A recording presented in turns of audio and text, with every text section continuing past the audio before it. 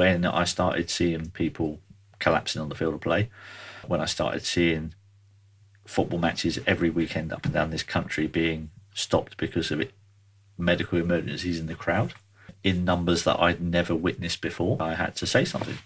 And I took to social media and copied in the PFA and FIFPRO because I felt like they weren't taking these things seriously. It wasn't normal.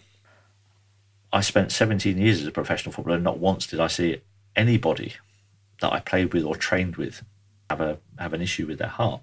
Now, obviously, there were a few high-profile ones after I retired. Marc-Vivien just after I retired, Fabrice Muamba a few years after that. And you remember those because there were such rare occurrences. It wasn't just in football it was happening. Nobody else seemed to be particularly bothered about it. I put out another tweet, copied in FIFPRO and the PFA asking, were they not a little bit concerned about what they were seeing, given that they are responsible for their members, and they have a responsibility to those players for their welfare and yet nothing was being done. There wasn't even any talk about it. And within 10 minutes of putting that tweet out, I got a phone call from Bobby Barnes. And I knew Bobby, and Bobby was working at the PFA. And he rang me up and he went, "Matt," I said, "All right, Bob." He said, "Oh, that tweet you put." I went, "All right." I said, "What?" He said, "Well, I'm head of FIFPRO now." And I was like, awkward. Okay. I went, "Yeah." He said, "What you put out there," he said, "it's not accurate." And I went, "What do you mean it's not accurate?" I said, "I'm telling you what I'm seeing." I said, "You can't tell me it's not accurate because I'm watching it with my own eyes and I'm seeing players in numbers that I've never seen before in my life collapse on the football field, clutching their chests." And he went, "Well, no," he said, "I've got the numbers in front of me. It's always happened. It just doesn't get very much publicity." And I was like, "What?" I said, "Come on, Bobby." I said, "Listen," I said, "you played the same time as me, more or less. So you're a bit older than me, but did you know anybody when you played that had collapsed on the field of play with chest pains?" And he went, "Oh, marc-vivien, Fabrice Muamba." And I went, "Let me stop you there." I said, "We both retired by the time those happens. I'll ask you again. During our careers, did you know of anyone?" And he couldn't name one. And I went, "You can't tell me I'm wrong." So I'm seeing it with my own eyes. I'm not even saying, and I wasn't even saying that this is being caused by the vaccine. That's not what I said, and I never once said that. What I said was, there's an increase going on. You need to be investigating to see what it is, because it might be the after effects of COVID.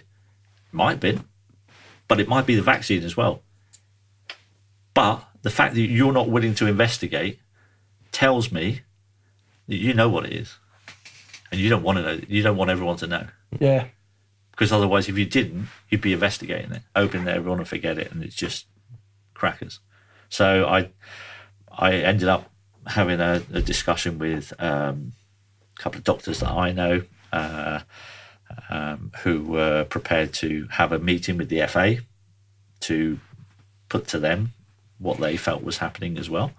And I had a meeting with the doctor at the FA, and so I asked for a meeting, and Dr. Asim Malhotra was prepared to come on the Zoom call with me with the doctor from the FA and put his findings to her. So the only way that she actually agreed to have a meeting with me was if I agreed that whatever was said in that meeting would not be made public. What have you got to hide? Yeah. That's just telling me you've got stuff to hide. So I agreed. We had the meeting, and I've never discussed what was said in that meeting. But what I did do is, after that meeting, whenever another footballer had collapsed on the field of play, I would send a little message to her and go, "Here's another one. Here's another one. And here's another one." And eventually, and I think it's November of last year, about a year ago now, I got an email back from her responding to one of them, and she was quite matter-of-fact about everything. She said, "Thanks for keeping me informed." And she said, "As you know, footballers are no longer being encouraged to have any more vaccines." And I was like, "What?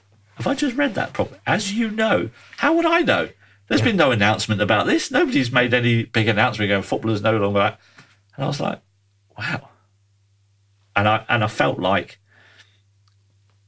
I felt good, because it meant that footballers were perhaps going to slow down collapsing in the numbers that they were, because they're not having any more vaccines. But at the same time, I was like, wow, nobody's made that. You were so big on the announcements of, oh, look how many footballers are having vaccines, and now you've stopped recommending it to the players. Yeah. Nothing. Silence. Nothing. Yeah. Just an email to me to go, as you know, I didn't know. So that was that. You can catch the full episode here, and you can subscribe to the channel here.